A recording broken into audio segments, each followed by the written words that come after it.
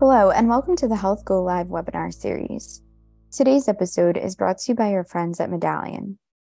We would like to remind you that the Q&A feature is available, so feel free to send in your questions for the panel throughout the discussion. Our speakers would love to hear from you. And with that, I will turn it over to Jessica Sharp, who joins us from Medallion. Great, thank you. And I think our panelists can come off as well. Awesome. So first, thank you to Health for providing the platform for organizations like ours and those in the audience to share our ideas and musings on all things healthcare. And to the audience, of course, thank you for joining us to have this conversation. Over the next hour, we're going to discuss the why and how of building an informed ROI-driven business case for provider operations, including the considerations you need to evaluate, various types of ROI models, and pathways to discovering the best route for your organization. This becomes ever more important as doing more with less often feels, right, like the unavoidable directive and an impossible challenge with healthcare administration and operations. And so the question becomes for many organizations, how do I make the right decision when it comes to what to outsource and who to partner with to ensure I can grow and maintain a provider network that is able to deliver quality care. And so I'm joined by a stellar panel who I will let introduce themselves in a moment, but we have with us Dr. Lindsey Jubelt, Chief Population Health Officer at Mass General Brigham, and Matthew Ortiz, VP of Payer Operations at Family Care Center. A couple of quick PSAs before we get started. Please feel free to drop in your questions into the chat feature at the bottom of your screen. We welcome questions throughout the discussion. We'll hopefully tackle many of them naturally, but if not, not to worry, we'll save 15 minutes at the end to do so. We also have a couple of polls sprinkled in, so please keep an eye out for those. We appreciate your feedback when we do. And so with that, let's kick off today with a round of introductions. Could each of you start with who you are, what you do, and most importantly, what motivates you to do what you do? Matthew, let's start with you. Sure. Thanks, Jessica.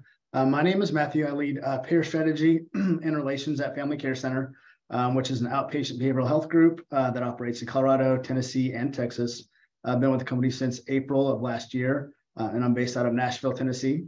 By way of background, I spent a couple of years at Anthem in Tennessee on the payer side, and I've spent time with a couple of other organizations in other areas of healthcare, namely senior living and autism care.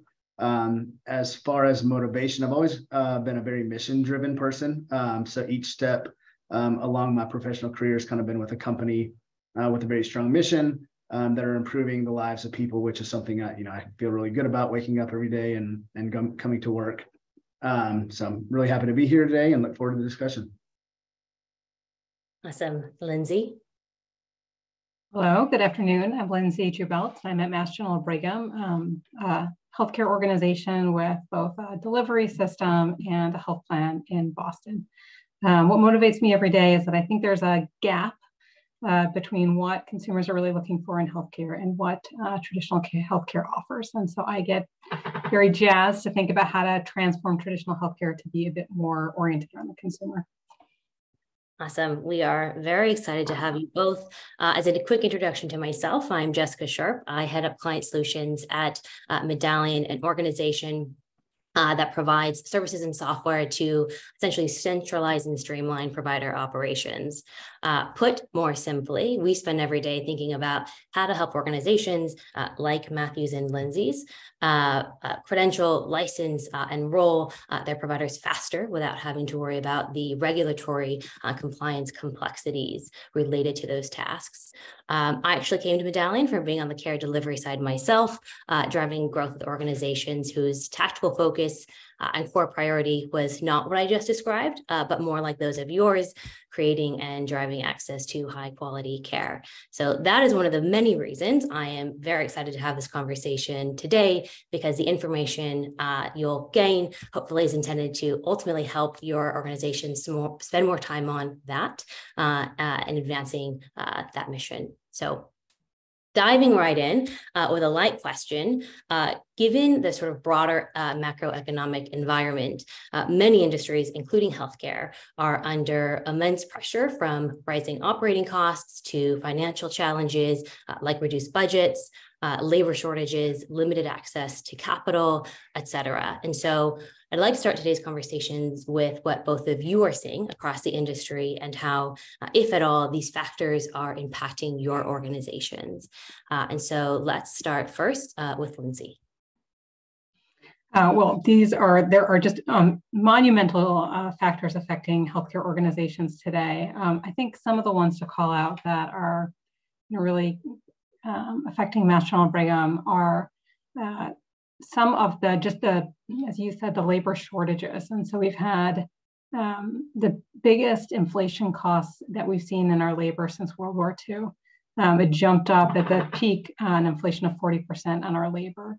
But on top of that, we've got a lot of frontline workers that are burned out. That happened right after the pandemic, but this seems to be stabilizing. And amongst our providers, something like 63% are claiming that they're burned out. And I think the challenge with this is that this is not just a local problem or a national problem. This is a global problem where America has been recruiting healthcare workers out of countries where they were turning out more healthcare workers, and also cost of living was lower. And so they're interested in moving to America to fill the gap. But we've kind of taken all that labor and that's gone. And so that's going to continue to be a strong headwind for a long time. We've seen some improvements on that in the short term, but expect that to be just a strong headwind that we'll face over the long term. Another challenge that we're facing is, in our large organization, most of our revenue still comes from the hospital side, and the health plan is a smaller share of the business. And hospitals are going to face increased pressure over recent years. And we've been in the hospital era for the past 100 years, ever since 1920, when we invented antibiotics and anesthesia. Hospitals went from places that were respite centers for people without means to becoming places where technology was invented and where you could get the best care and state-of-the-art care. And since then, we've been growing and building these hospitals that have, large cost bases. And we're now have technology advances that allow us to move care out of the hospital, into the home, into virtual care. We're building out, we have the biggest home hospital program in the country, but even still, a lot of our revenue is based in the hospital. And so we're having to transform ourselves because the hospital is not where care is going to be in the future. And so how do we start to rethink about this large bricks and mortar buildings that we've built, where a lot of our cost goes, to revamp, to think about the future where care is going to be closer to the home, closer to the consumer, and more digital. Really, really insightful. Thank you, Lindsey, for sharing that. Matthew, how about on your side? Yeah, to piggyback on what Lindsey stated, obviously I think the healthcare sector is feeling the pressure that most other industries are experiencing post-pandemic, trying to operate in this crazy inflationary environment, having difficulty finding good candidates to fill openings, and then keeping candidates long-term, to Lindsey's point about burnout, that's very indicative in our area. Especially when it comes to positions that are more geared towards kind of entry level, those entry level candidates, folks that are just starting their career. Those positions are much more difficult to fill than our clinical positions are. And I'm kind of seeing this with other provider organizations, folks that I talk to, in my network. But it's also something that I've seen impact health plans as well. One of the services that we utilize Medallion for, which is the credentialing and payer enrollment component, is a really good example. We've actually had payers admit to longer credentialing lead times based on backlog and short staffing. So it's something that I think provider organizations in healthcare are seeing, as well as folks that are on the payer side. So yeah. Yeah, we really appreciate both of your feedback on that questions, as these are the things and what you mentioned that we're seeing expose organizations to real risk. But you also mentioned, Lindsey, the right partnerships and technology can help to mitigate. As it relates to general labor shortages, as you both mentioned, and the financial challenges, organizations are having to make really difficult decisions, right, about how to allocate resources that just are not unlimited. And so I recall a stat from, I think, a year or two ago at this point from Mercer that projected around a shortage of 12 million healthcare workers by 2030. So not that far away, right, in the distant future, right, related to a number of factors like the aging population, shortage of qualified workers, et cetera. And so I think it's reasonable then that attracting and retaining providers moves into the top priority as it relates to network management. But that said, organizations still have to balance that with hiring, training, and retaining quality administrative staff to manage those providers so that they can actually see their patients. So that in and of itself requires meaningful resources. And like provider hiring retention, we've heard those challenges echoed by teams that manage the administrative staff side of things. So similarly, organizations are having to prepare as their staff, right, approaches retirement age. They're not able to backfill those positions with individuals who already have the specialized training and expertise to manage complex state and payer regulations. And so, yeah, the risk of unpredictable and high staff turnover, organizations are having to make, right, the difficult challenge or manage the difficult challenge of keeping up with provider growth needs and network operations without maybe necessarily having the staff or the resources to do so. And so with that, I'd love to propose our first poll question. So I think you all may have received it already, but the question is your organization facing pressure to solve operational challenges with less people or resources? And we'll give a little bit of time to run that poll. All right, responses are in and resounding yes. 90% of our participants responded yes to that they are facing those challenges. And so, right, with all of that mounting pressure, I'd love to dive into the respective approaches that each of you take to navigate that change. And if you can, would love to hear how your teams are doing that from specifically a resource, time, and or spend perspective. And so Matthew, let's start with you. Sure. I know here at FCC, we're really trying to be forward thinking and embrace technology. You know, our leadership team has really tried to champion kind of an outside the box way of thinking as far as how we can maneuver, you know, this current inflationary environment where we're dealing with staffing challenges and shortage of, you know, folks to fill the roles that we have and that we need to fill.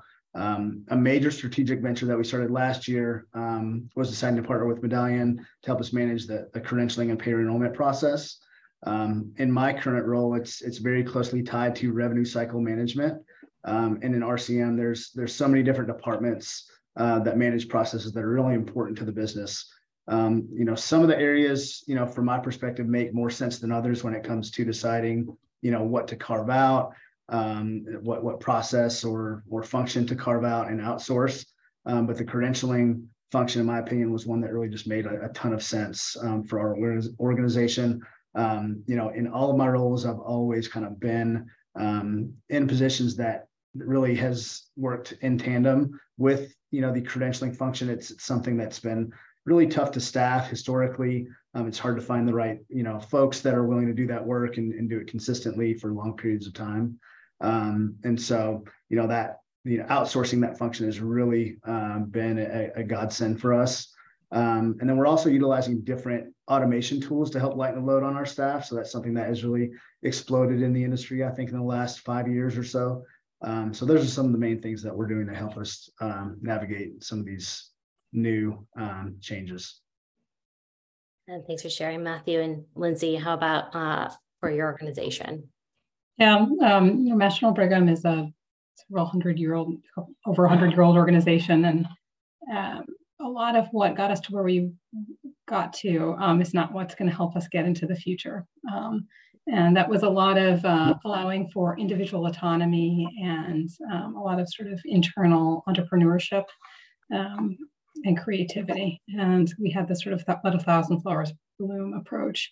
But that didn't necessarily lead to good resource and financial stewardship. So a lot of what we're putting in place are sort of more financial stewardship processes and more kind of command control, moving away from where we were, just a very sort of organic, allowing everyone to make their own decision. Just this time of pressure is starting to kind of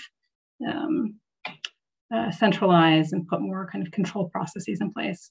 But I agree with Matt that it's really exciting to see where some of the new technologies are going to bring us. I think healthcare is finally maybe entering into the 21st century. We've seen retail go digital. We've seen banking go digital. It's going to be awesome to see healthcare finally go digital. And I think that's where we're going to start to see a ton of opportunities to find efficiencies, and not just efficiencies, but also how can we deliver care better that is more customized to different patient populations. Yeah, I could not agree more. Like some of the forcing functions are less than ideal, right? Like the, shortage of staff, but it is positive in that, we're having to think about the technologies that exist and that other industries have really taken to sort of catalyst their business and infuse it into healthcare, into different capacities. And so that's a really nice segue into our next question. As we've been discussing and as our poll validated, organizations are stretched to do more with less. And so this burden, like we said, is sort of imposed on all industries. I'm really curious specifically how you see technology and or software tools fitting into the equation for healthcare. Do you want me to take that one? Yeah, let's start with you, Lindsey. Okay. Well, I mean, gosh, it can really just transform all elements of it, from the back office to the front office. Maybe I'll say a couple things about the back office, but that may be more, where Matt has more expertise than I do.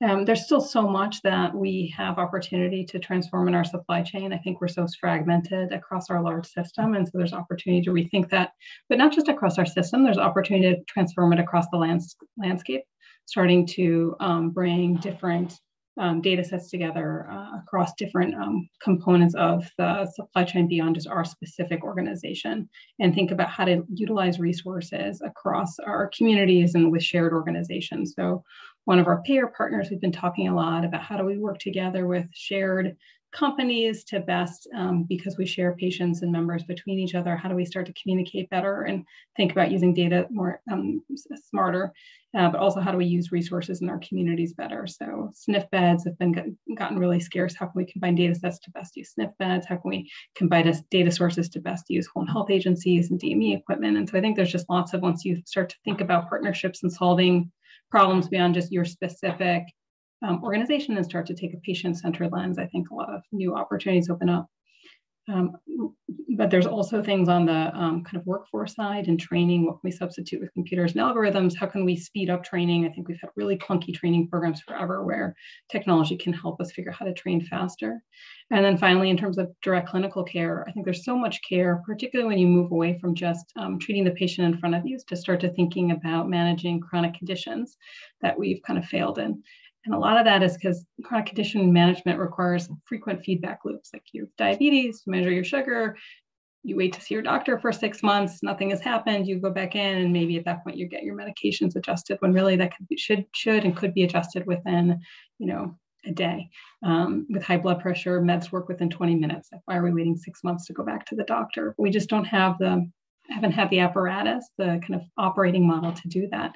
I think technology can get us through that transformation faster, of starting to actually take that population lens and use computers to start to help build those algorithms of frequent feedback loops, and even use computers to start to chat with patients to provide them guidance. And that won't work for all populations, but it can work for a lot. And then we can free up our labor to focus on those that we really need to focus on. Yeah, absolutely. And then, from like a sort of just a data interoperability lens, making sure that all of that, the right information, data lives across the care continuum, that providers, different organizations can access that to give that patient sort of the more holistic care that they're looking for. And then I think organizations are also trying to achieve, and with great technology. And so Matthew, would love, hit on the back end office side of things, but what's your perspective on this? Yeah, I think obviously, technology is the answer to doing more with less.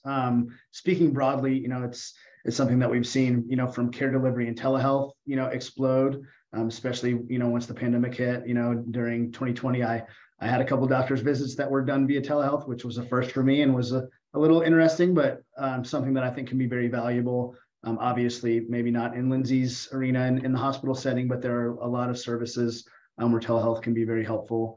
With the growth of value-based care, We're starting to do some contracting that are based in the value-based arena and behavioral health, and transferring information back and forth between the provider and the health plan is something that is very important. It's vital to the success of those value-based contractual arrangements that are in place. And so being able to utilize technology and sourcing that data, transferring it back and forth, and then analyzing it is extremely helpful.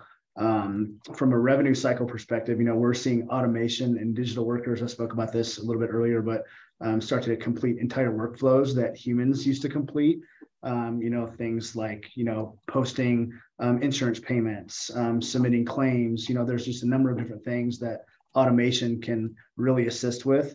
I know, there are a lot of people that feel uncomfortable with that, and outsourcing, workflows to, digital workers. But I think it's something that more and more organizations are going to have to get comfortable with into the future, just based on, our current environment. And so, there's also a lot of different companies out there that offer, complete offerings that allow organizations to free up their workforce. Those resources to focus on other value-added tasks, which we really try to look at here at FCC is what can we do to create more value for the organization, and technology plays a major factor, I think, in that. Yeah. And I think from our perspective, it's really not an or statement, right? Technology or humans. It's with healthcare, like technology and humans. We'll always need that human with expertise and deep training and whatever their core focus is to support the healthcare industry at every stage. And so, even just from a quality control perspective and ensuring that the humans are maintaining the protocols that the organizations put in place, there's a lot out there that we can leverage, or in our case, right, like helping providers when a pandemic hits and all of a sudden telehealth becomes the core focus, get licensed in other states faster so that you can start seeing those patients. All right. So let's say then you've made the decision to invest in a tool, a platform, or even an outside service to partner with. How do you build a business case for what you need? And we'll go into the different measures of return in a following question. So it would be great if you can touch on here sort of the key variables that you consider and measure when starting to think about a business case framework for investing in technology or services. And so Matthew, let's start with you. Yeah, I think using my current organization as an example, we really looked at our then current situation and how efficient our operation was when it came to, the credentialing function. We were very honest with ourselves and understood that we had some gaps. We had, some difficulty in finding the right fits for those credentialing roles, and we knew there had to be a better path forward. So, we really examined what we thought it would take to continue building out a credentialing team and function, and managing that function internally, taking into consideration things like, employee training, recruiting. Everyone knows how difficult that can be, sourcing the right candidates, and then of course costs. And then we took a look at potential partners and what those costs would entail. Obviously, the concerns of building out a team and the costs that come with that are not applicable when we're looking at outsourcing. So it's mainly us trying to quantify training related costs and the timeframes that would take. And of course, the fees that would be included in executing, a partnership agreement. So we held a ton of different brainstorm sessions. We had folks analyzing the data on the finance side, and quickly came to the conclusion that outsourcing made the most sense for us, and have been proven right, over the last year. Yeah. And Lindsey, how about on your side? I think as an organization, we've had such a history of believing we can do everything ourselves, and the technology explosion has made us realize that as much as we spend an incredible amount of money on technology, at our heart, we are a healthcare company, not a technology company. And so there's a lot that we can learn to outsource. And I guess the factors that come down to us is first, just, do we have the specialized expertise in that area? Is it incredibly connected to a core competency of ours, or is it not? Does it give us a way to save money? Is there a way for us to get to better scalability? Are there like time factors that we have to consider that maybe we could scale, but it'll take us forever? And so I think those are some of the factors that we consider. But historically, we've had this notion of kind of believing we could do everything ourselves, since we're having a cultural change where, from a leadership standpoint, we're having to push a lot more people in our organization that are going to have to adopt partnerships, to say partnership is not bad, it's good. But it's really hard, because that sometimes means people giving up their people or giving up control, to sort of have kind of change the mindset in terms of what does it mean to not control everything within the ecosystem within you work and you have partnerships. Yeah. I mean, it sounds like both of your organizations, though, taking a really like disciplined approach to thinking about like, okay, what are actually our core competencies and what are the optimization functions for our organizations? And like, honestly saying like what can and maybe like should be outsourced so that we can advance those things faster and further. And so sort of at a high level, and Matt, we can start with you. You can just like give us, the audience, an idea of the kind of step-by-step how you approach like building out an ROI model. You mentioned your finance team is involved, sort of like mentioned, right, the different things that you're looking at. You're also doing this with, right, like a partner who's helping you like measure those returns and what to expect. So yeah. How do we get started?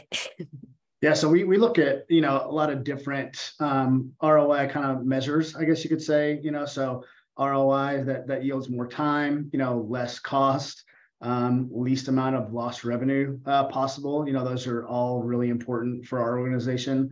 As I stated earlier, time savings really allows employees to focus on projects or tasks that positively impact, the bottom line and culture. The more time that we've got to do bigger picture items, I think the better off for the staff and organization as a whole. Cost savings obviously, speak for themselves. I think every company out there, whether you're in healthcare or not, is looking to cut costs, where they can. I think the lost revenue savings and our kind of measurement of that, it may have had the biggest impact on our decision to outsource our credentialing and payer enrollment operation. Credentialing is one of the largest contributors to denied healthcare claims. So that was something that was, a huge focus for us is how can we, resolve these denials and what can we do better as an organization to kind of right size that. And so, obviously, if you cannot get reimbursed for the services that you're providing as a healthcare provider, you're not going to make it very far as an organization. So, to your point, Jessica, I think, there are certain things that make more sense to outsource than others, so really trying to look at that and see, where are you going to get the best ROI.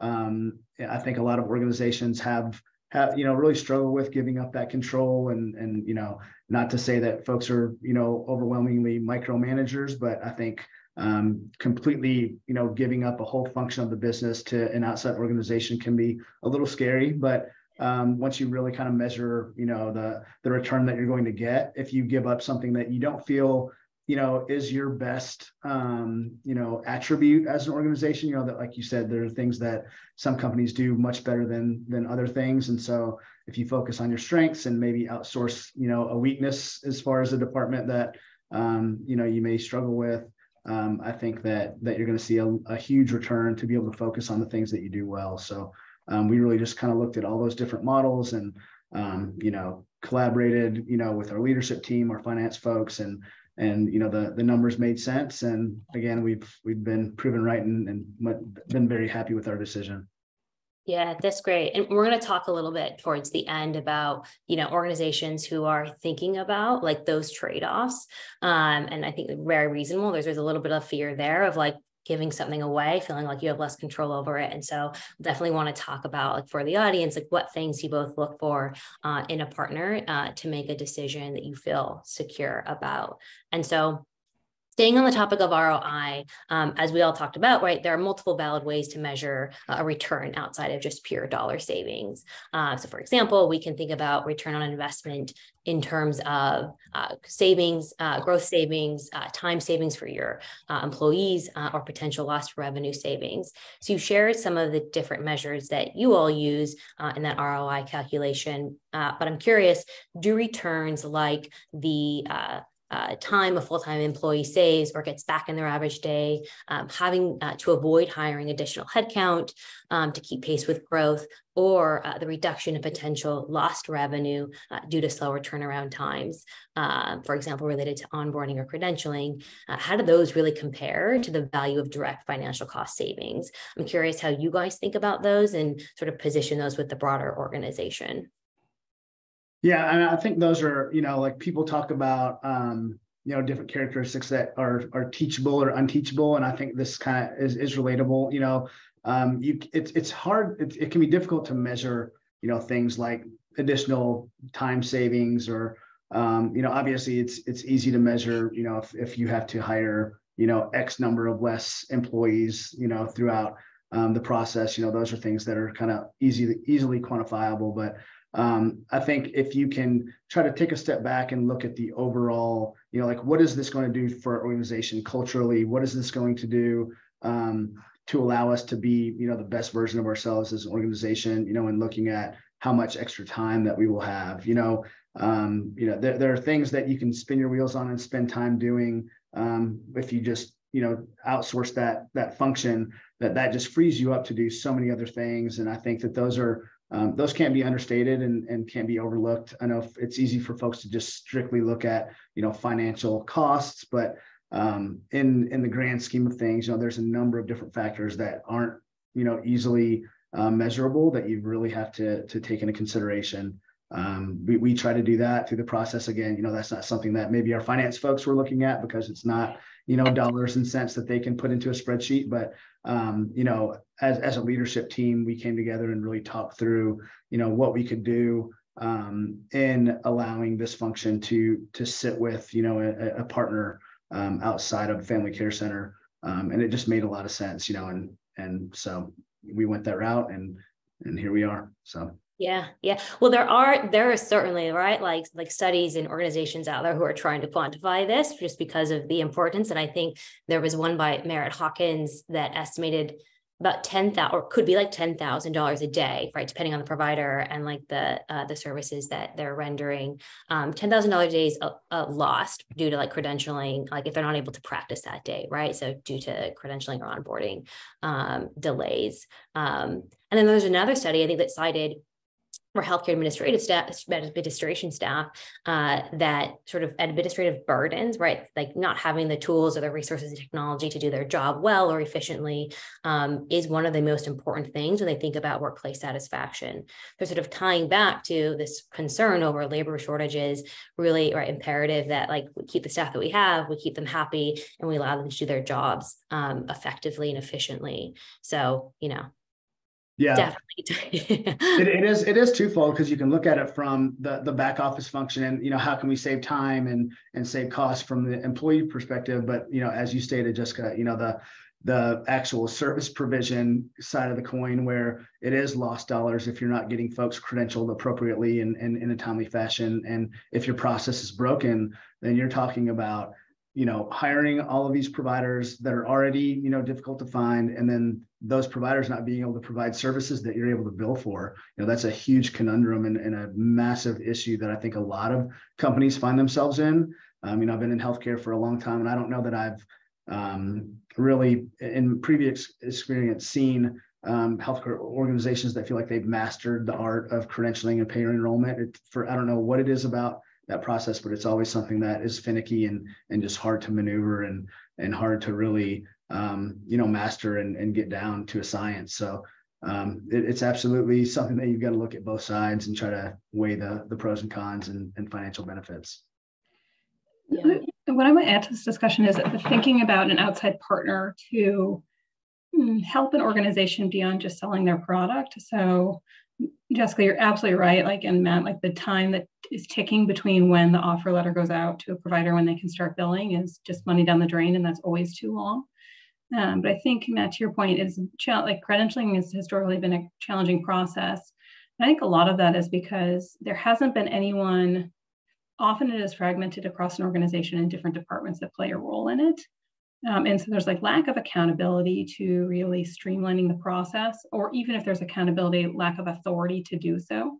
And so as a partner on something like that, getting in there and doing a little bit more than just selling the product, of offering to kind of do a bit of a gap analysis, knowing after you go through and sell this product to a few different places, seeing where commonalities are and also benchmarks relative to other organizations. I think organizations are always so eager to hear those market benchmarks. And so being able to bring in both those, like, here's how other folks have done it, here's what best in class looks like, here's the benchmarks you can measure yourself against, as well as let me meet with a few people, do a couple of interviews and understand where your pain points are and come back to you with where I think we can help you streamline, or you can just on your own streamline the process as we implement this new product, I think can be really helpful. Because invariably, even if you were to completely outsource credentialing, there's still going to be components that will require inputs from the home organization. And so some of that residual inefficiency of the organization is probably going to carry through, and that will help the product network.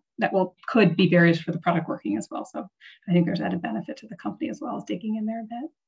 Yeah, absolutely. And I think there's with healthcare, right, there's sort of just established belief that this is just the way it is too, that the systems sort of have to be fragmented. It just takes this long. We've heard organizations tell us it takes them, north of 30, 60 days to credential a provider. And so when we tell them, well, we can do that with automation and a centralized platform in under 15 days, it's if you can do that, it's magic, right? And so it's really exciting to be able to do those things for organizations, because at the end of the day, it means more providers doing the good work and patients getting the care that they need.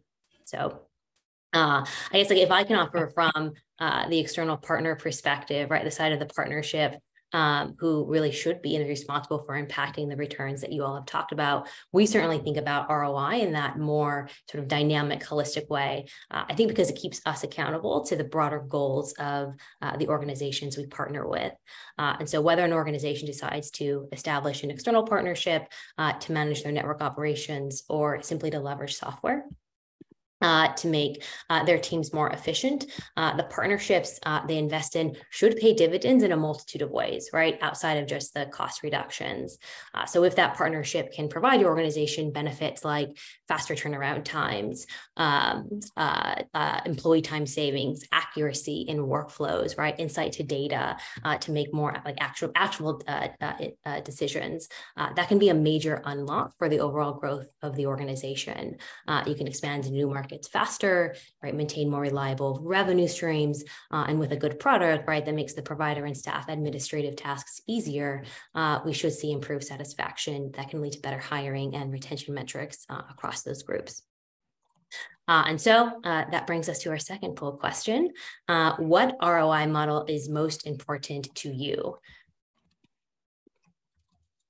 We just posed this to the group.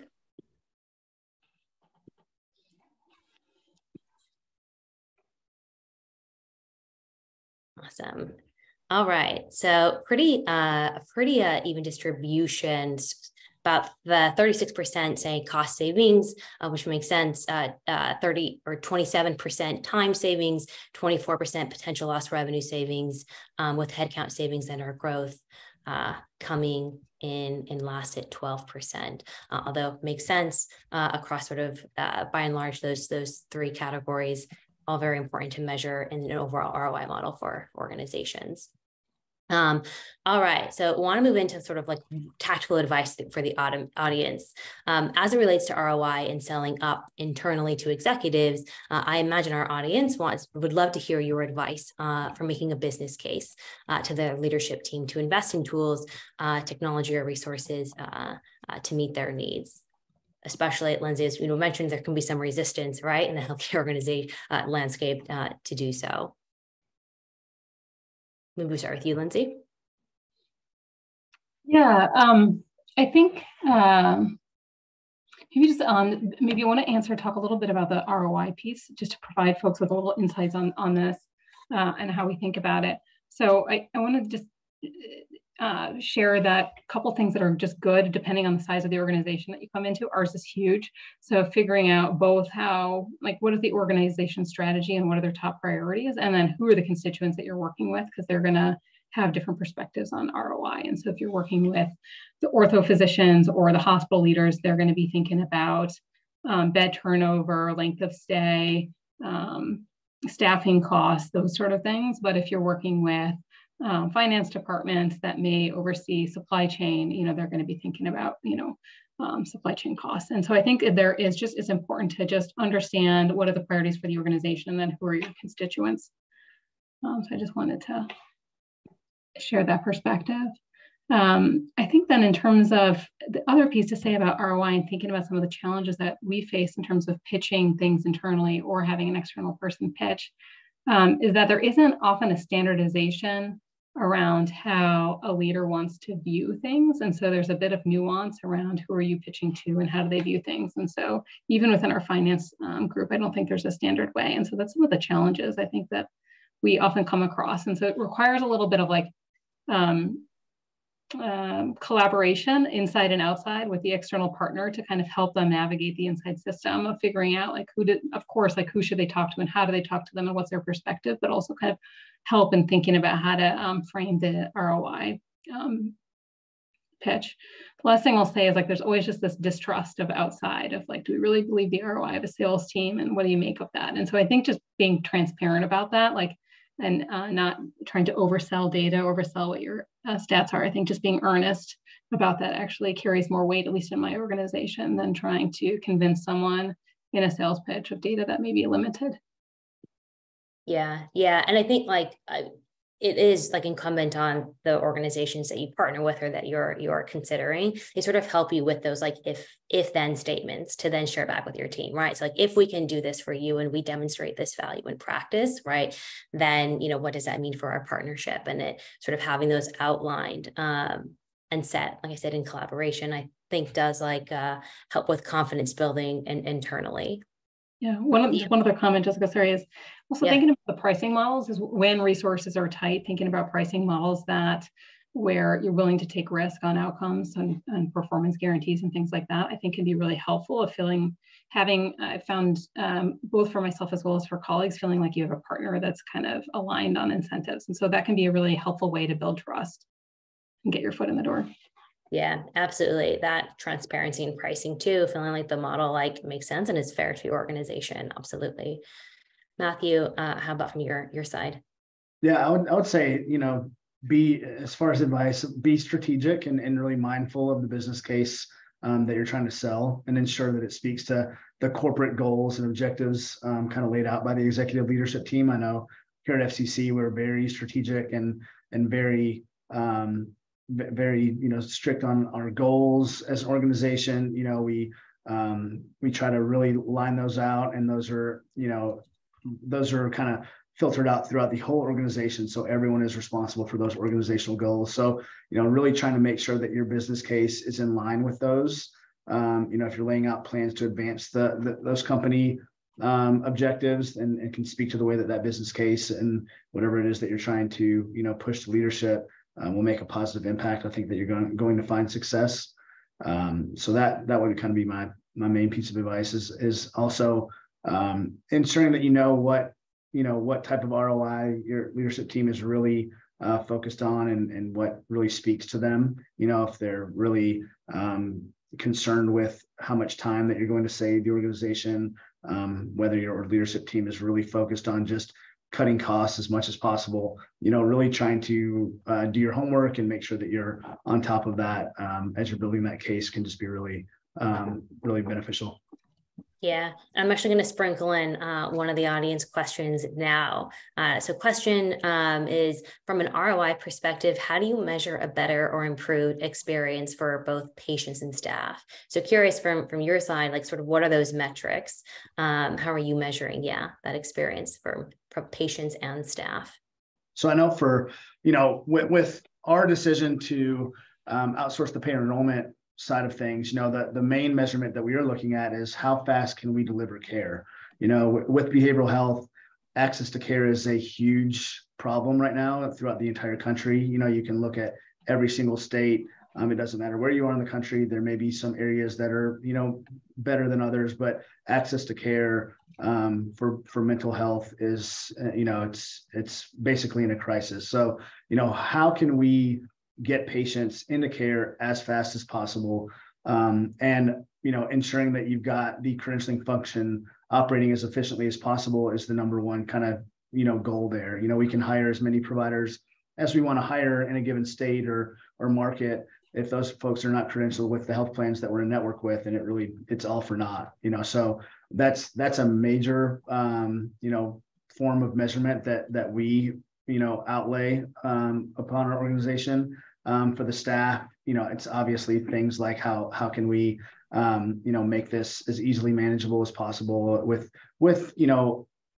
I don't want to say a limited number of folks because we're not trying to limit our workforce, so to speak, but how can we avoid, just packing ourselves down with, this an overarching team and avoiding that.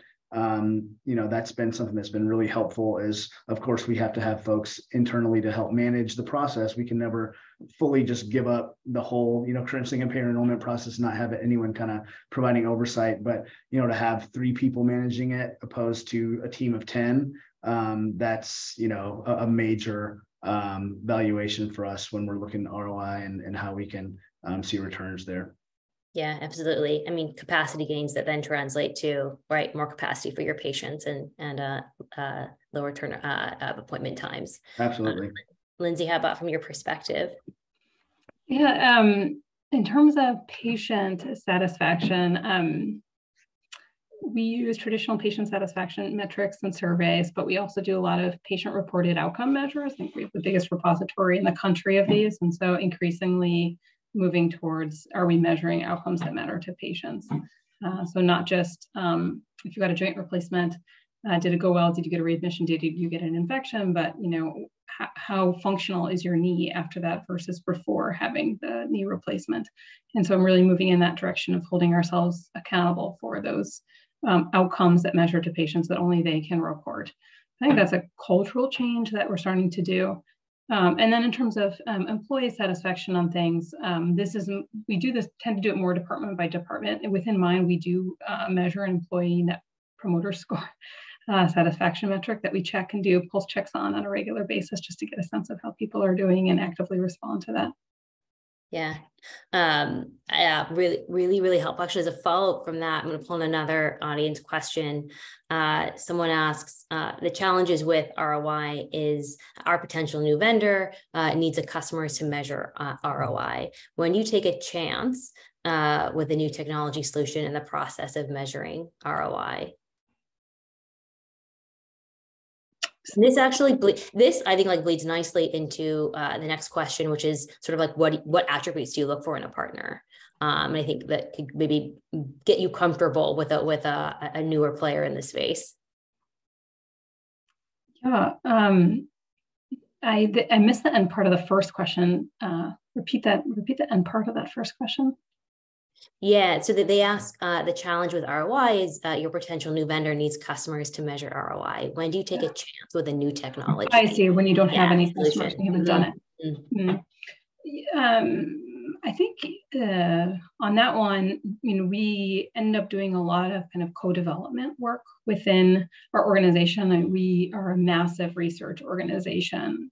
We have the most NIH research dollars of any hospital in the country. So we end up, and as the world has changed, the research is not always at a wet lab. Sometimes it's around digital technologies. So that's a great way that companies have figured out how to come in as partner with one of our clinical researchers to try stuff out and do it in that setting where there hasn't been any data. And then that builds a track record for them with patients and but also internally. And then the second question was around what is the due diligence you do around partnerships? I think this gets back to thinking about what is the problem that we're trying to solve, and then what are the things that are most important to solve that problem, and then of course thinking about price and what are the likelihood of getting outcomes as well as risks to the organization. I think traditional healthcare tends to be, and almost the bigger the health organization, the more risk adverse they are, and so that ends up being incredibly important. And so then that becomes more of a contractual exercise of how to protect ourselves from risk or how to minimize kind of the initial deployment to sort of ensure that you can work out risks along the way. But there's a lot of gaps that we have in our organization. I think Matt's, highlighting one, which is behavioral health is really gapped. And so we've actually done a lot of work with behavioral health organizations to fill our gaps. I tend to be more on the services side than on the back end. And so, a ton of different areas, nutrition and supports like that we're moving into that traditional healthcare just hasn't been able to provide. So we move more into the social determinant of health space. I see a lot of stuff on RPM starting to manage chronic diseases. We're not a technology company, so looking for platforms and organizations can help us in that space are key areas for sure. Yeah. And the last thing I'll say is around the equity. Like anyone who's coming to us, a really important piece to think about is what do you do from an equity standpoint? What do you do with different populations? How can you customize to that? I think if you haven't thought about that, you're not going to get far in our organization in terms of people, like the organization being able to buy into you.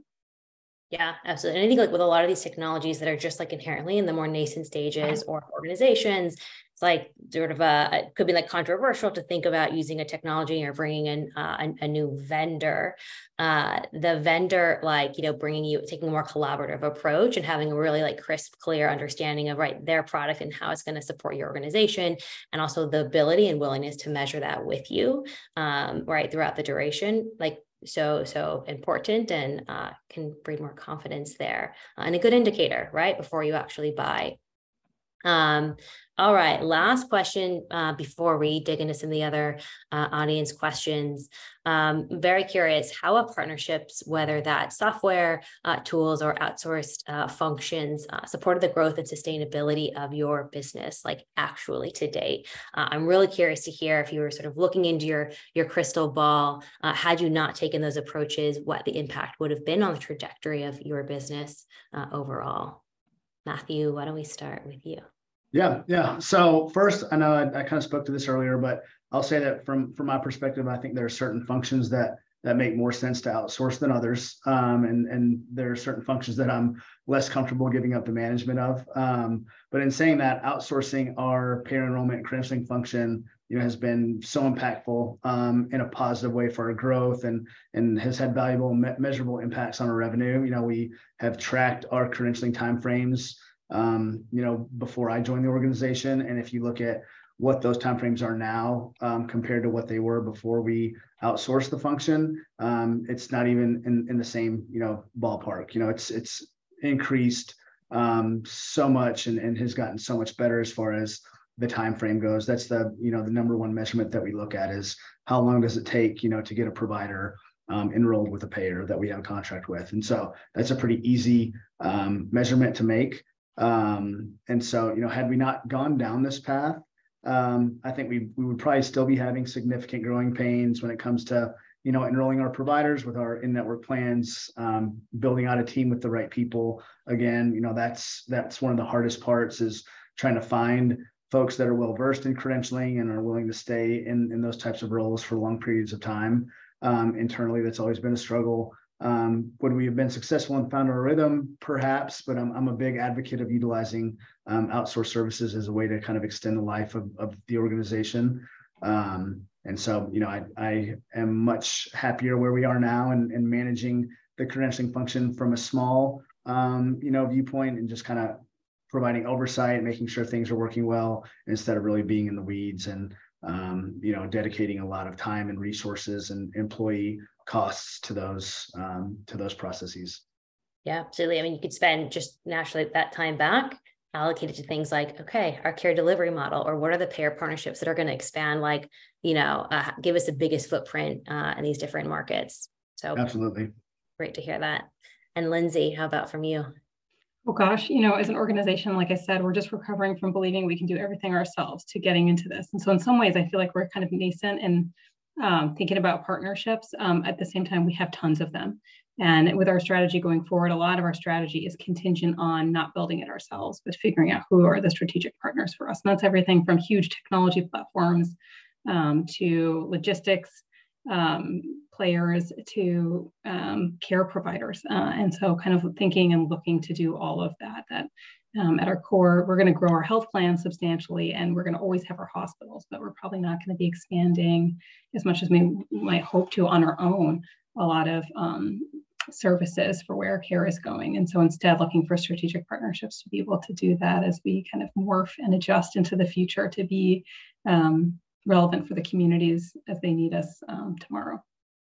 Yeah, absolutely. Okay, well, with the few minutes we have left, I definitely want to give the audience what they want and jump into some of these questions. This one's interesting. So they ask, how do you view wearables? I mean, just sort of when we're talking about technology broadly, how do you view wearables as a way to deliver care more equitably? I don't know, Lindsey, if this is a specific area that you you have a perspective on, or yeah, your organization has delved into. Yeah, I think there's tons of excitement around wearables. I think where we've seen wearables have an effect is those that are very interested in their own health. That has tended to be people that are very engaged, tend to be kind of middle upper socioeconomic status. They tend to be people that are already relatively healthy. And so that is great to see some of the technology working as a proof of concept. I think the challenge is less around getting wearables on people, but really managing conditions and improving outcomes, and then thinking about some of the equity gaps that exist. And so what we're thinking about is like, okay, what are the different conditions that we can manage using technology plus some sort of human, and what are the right engagements to do it with different populations? And so moving away from just saying like there's one solution for everyone to saying how do we segment populations into different needs and barriers and start to develop different solutions for them. And I think all of our solutions are going to need to be tech enabled, and that tech enablement can mean different things for people. Could be wearables, and for some people that might be phone calls, and that's the technology that they're using. And we just have to acknowledge that we have to meet people where they're at. And I will say that, our healthcare organizations have really historically been designed around doctors, not around patients and consumers. And so we're just beginning to say like, gosh, we should go to the consumers and patients we serve and ask them, like, what are your barriers? What do you need? What's the best way to serve you? Can we put, rather than just picking up like the wearable or whatever the technology is in our clinics or our hospitals, could we put it in a partner like a Walgreens or a Best Buy, and have you pick up some of your technology there and learn to train it there with one of our people or one of their people? And so I think there's all sorts of creative ways that we're going to have to move closer to the people we serve and the communities that we serve. Yeah, absolutely. And then I'm going to close out with one other quick question. And Matthew, maybe I'll pose this one to you. You've already addressed some of this in previous sections, but how do you measure or value improved quality of care from a digital solution? So with our value-based contracts that we're starting to kind of move into, quality of care is a huge measure. How fast can you get patients into appointments? How fast can you get patients into their follow-ups? That's a huge measurement of one of our most recent agreements that we just executed is the follow-up appointment. And all of those things kind of tie back to, the function that we decided to outsource is, how quickly can we get patients into care? That's the most important thing from our perspective. That's the kind of the fight that we're trying to fight, is providing access to care. And then of course, we also measure patient satisfaction. We do patient satisfaction surveys after all of our visits.